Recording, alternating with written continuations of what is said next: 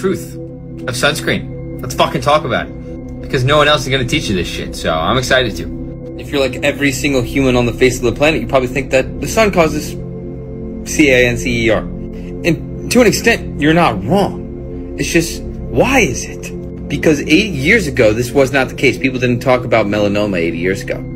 Literally, did not talk about it. And then out of nowhere, 1971, what's going on here? What started to be introduced in 1971? Well, after copious amounts of research, because Google really wanted to make this one hard to find, I wonder why, seed oils started getting introduced. Right?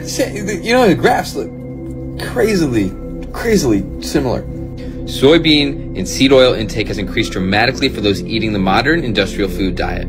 If you think about it, expeller-pressed canola oil, sunflower oil is in damn near every food because it's so cheap. And if you Google, does seed oil cause cancer?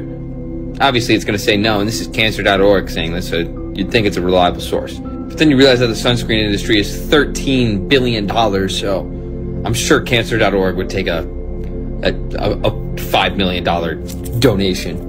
But it's important to understand how UV damages the skin and how seed oils increases the damage. The sun gives life to everything. Literally, everything would cease to exist without the sun, so how did people become so scared of it?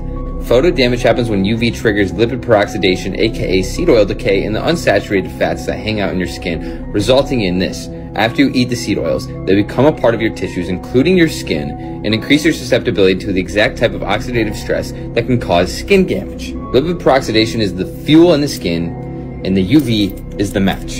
So you address the problem, and instead of sunburn, you'll get a golden tan. People are probably saying like, well, what do I use instead? Avoid everything on the right, and use everything you see on the left. Avocado oil, coconut oil. Look at the fucking ingredients on sunscreen next time you use it and tell me you want that shit in your body.